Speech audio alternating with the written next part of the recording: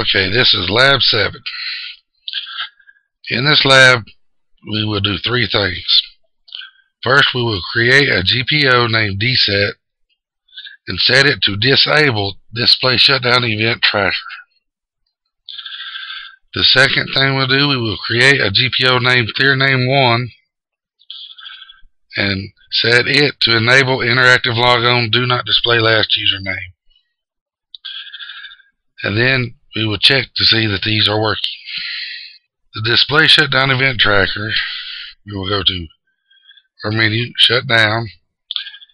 This is our shutdown tracker. This we will disable. I'll cancel for now. The logon, we will switch users. And as you can see, I see user names. We will disable this. Okay, first we will create our first GPO. Go to Start, Administrative Tools, go to Group Policy Management. We will expand the forest. We will expand the domain. We will select domain 01. We will right click. We want to create a GPO in this domain and link it here. Select this. We will name it dset. Select OK. Then we will expand this again. We will select our GPO. We will right click it. We will click Edit. OK. We have to find the display shutdown event tracker node. So we will go under configurations, under administrative templates, and we will go down to system, expand it. Now we need to scroll all the way down. We need to select it.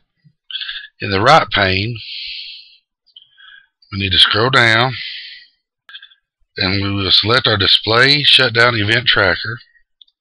We will right click. We will go to the properties. Okay, we will double click.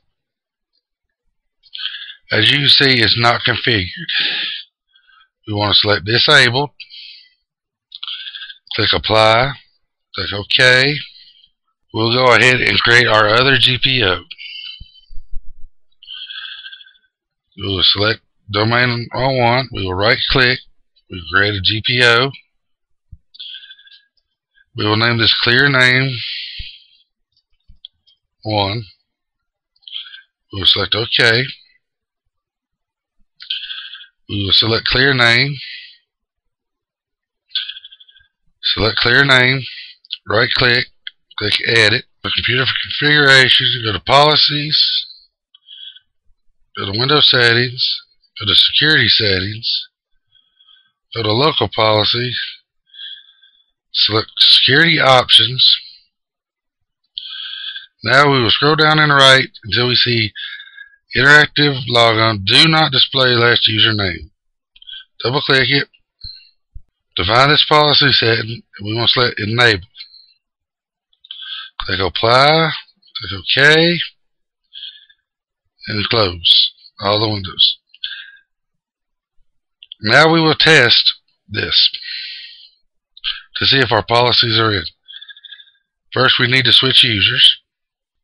First, we will check to make sure our shutdown event tracker is disabled. So we will click Shutdown.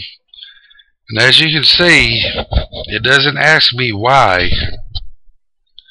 It just tells me that other users are on the computer. So we will click No. And as you see, when I logged off,